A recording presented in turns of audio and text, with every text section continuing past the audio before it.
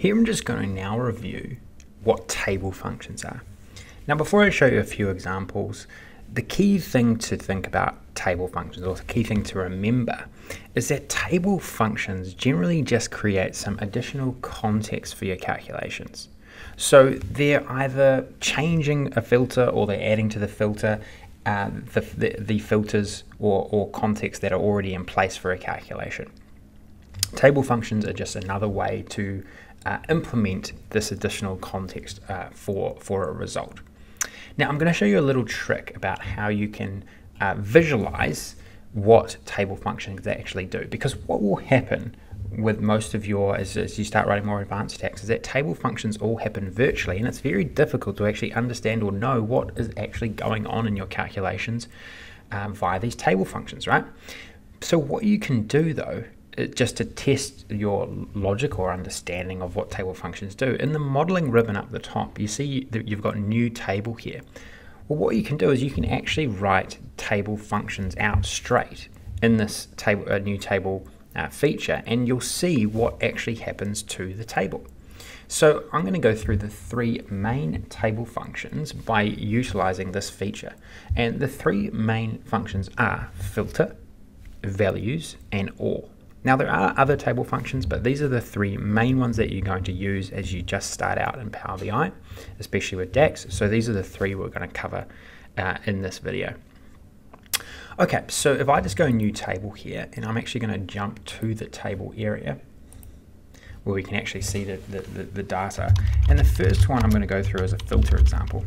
Now, filter is a table function. It's just another way to create a different shaped table to what already exists in your data model. So in this case, I'm going to write a table, which is asking for. In this case, I'm going to change the shape of the sales table via this filter expression.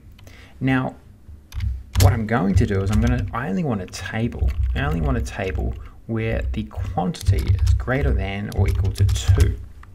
And so if I push enter now, you're going to see we get this sales table, but everything is filtered out of that table except for where the quantity was 2 or above.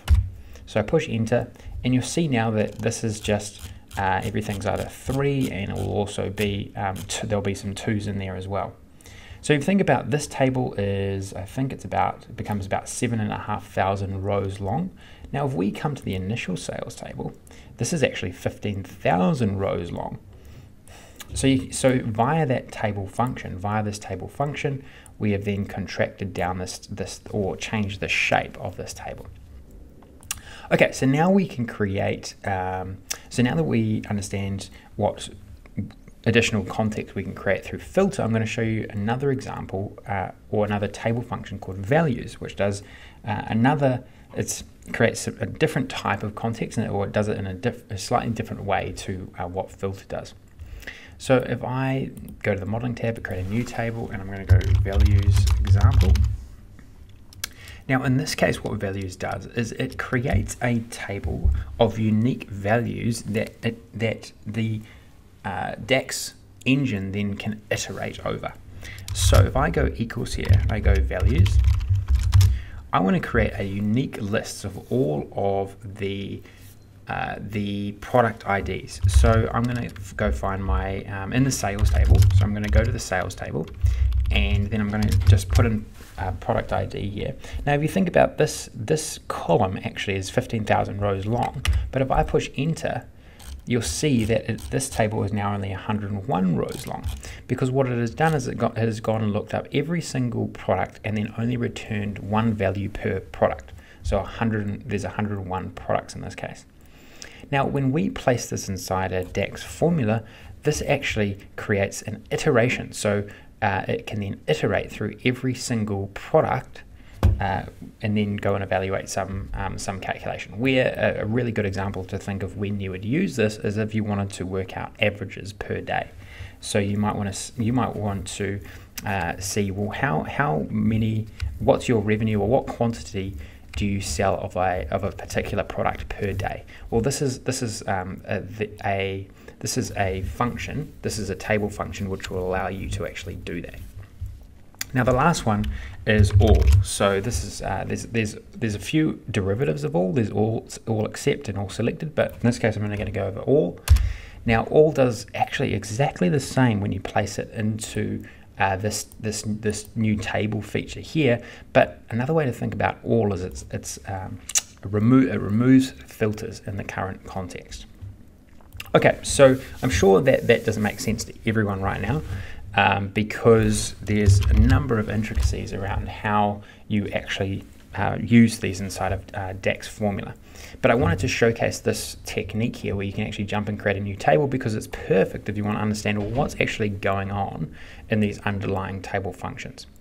Now I just want to show you these table functions, writing them inside a DAX measure, because inside a DAX measure is very different to, well, it's a very unique and interesting way to change the context of calculations by using these table functions. So I just want to show you how you actually how you actually do that. So let's first use filter. Well, we've already actually used it, right? So I'm not going to go and reinvent the wheel here. Actually, let's get rid of that one, and let's instead use this one here, because this one actually has it already for us. So you see here that this filter statement goes and looks to the products table, and then it then filters for only product 1. And then because this new table, this table function has been overlaid into our calculation here, all that remains of the sales table when this calculation is being done is product 1, because we have changed the shape of that table entirely via this filter function. But now I want to show you, well, how do we use the values, right? So how do we use values? So what I'm going to do is I'm going to go average quantity sold per day. Now this is a perfect example of how you would actually use this. So I'm going to go average X in this case, and then I'm going to go values date, and then I'm going to put in total quantity sold. Now what this is going to calculate is that and when we put it into this into our table here, so this is calculating for every single product and then for every single day, what is the quantity sold. Now there's a little bit to this, but what is happening here is that for product 1, DAX is then evaluating through every single day, and for every single day it's counting up, well, how much quantity is actually being sold, and then at the end of that it then goes and does this one big average, and that's how we then get this average quantity sold per day. So that's one use of values there. And now lastly, I'm just going to show you how or when you might use the all statement. And so I'm going to call this all quantity sold. Now remember that the all statement is another way of thinking. Think of it as remove all filters. So I'm going to go total quantity sold here, and I'm going to go all, and then I'm going to say, well, I don't want any filters or any context coming from the products table. And so if I close this off, you'll see, and then I drag this on, you'll see that we get this 9528 for every single result here, right? And why would we even want to use this? Well, if you think about it, that we may want to work out, well, what percent of all of our sales actually can be attributed to any individual product, right? And so this is what you would use as an intermediary calc to then enable that calculation down the line. So we've gone through a few examples there, but this is not a master DAX course. This is an introductory course. There's so much more you could actually learn about these, but I just wanted to highlight a few things there, a few techniques around table functions and what they actually do, and a few examples. And then hopefully based on these examples you can have a better understanding of what you need to learn next, and then with a bit of exploration you can find a number of examples of where these are actually used, and then how you can ultimately get to the calculations that you want to get to.